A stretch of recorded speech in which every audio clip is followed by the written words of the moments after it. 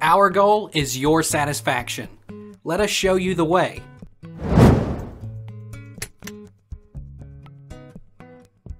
Why can't I find subscriptions on my iPhone?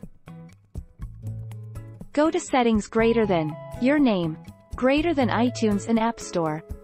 Tap your Apple ID at the top of the screen, then tap View Apple ID. You might need to sign in with your Apple ID. Scroll to Subscriptions, then tap it. Can't find Cancel Subscription iPhone? How to cancel a subscription on your iPhone, iPad, or iPod Touch. Open the Settings app. Tap your name. Tap Subscriptions. Tap the subscription that you want to manage. Don't see the subscription that you're looking for? Tap Cancel Subscription. Where do I find subscriptions on my iPhone 10? Open the Settings app and tap iTunes and App Store. Your Apple ID should be shown at the top.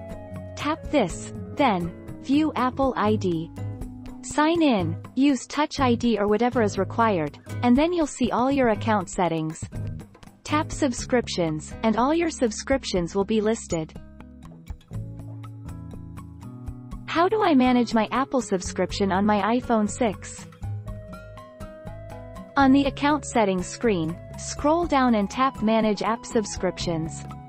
Tap the subscription you want to manage, then choose a subscription category. Use the options to manage your subscription.